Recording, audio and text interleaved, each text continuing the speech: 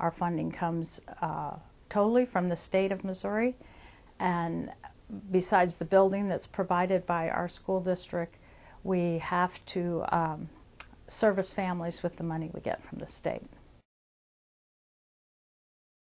If there were something to be concerned about with Zachary, the new baby, we would detect it earlier with her being here this early instead of waiting until he starts school, and then by then it may be too late to even fix whatever might be going on. There's no way I wouldn't want him in this program. And I do hope it will be around when Gabrielle or other children get a little bit older, because for me it's really, really helpful as far as me being a stay-at-home mom and them being staying-at-home kids. They get a little taste of what kids do at daycares, and they still don't miss out on learning certain things. So for me, I would love for the program to stay around. The budget cuts to parents as teachers this year have been devastating. For the first time in 25 years in our district, we have to have a waiting list for families. And that is a really sad thing when a family calls in, wants to participate, needs help, and we have to put them on a waiting list because the funding is no longer there. Our district screens over 1,000 children a year, and this year for the first time we're looking at cutting back the number of screenings that we do. In fact, we have already talked about maybe not screening 6-month to 1-year-olds for hearing, vision, health, and development because it's a way we can cut back on the numbers. That is a really sad thing because the earlier that we catch these things, the better off the children are.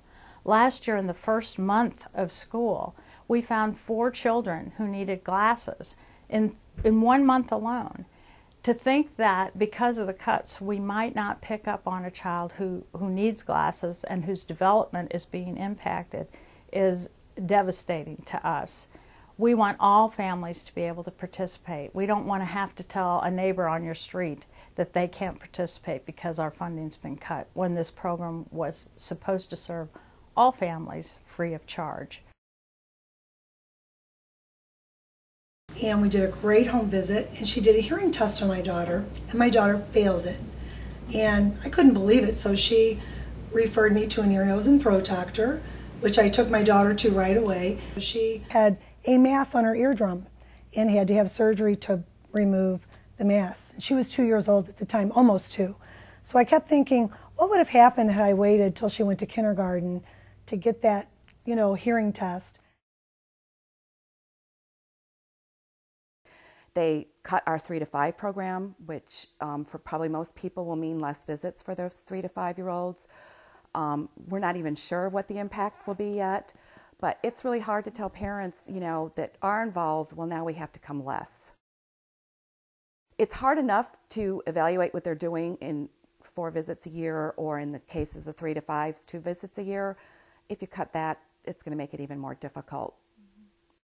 Putting your money in early childhood is preventative, and we can save money, schools can save money, and that message needs to get out and be supported throughout this country. Instead of spending dollars when it's too late, we should spend dollars in prevention, and that's what Parents as Teachers is all about.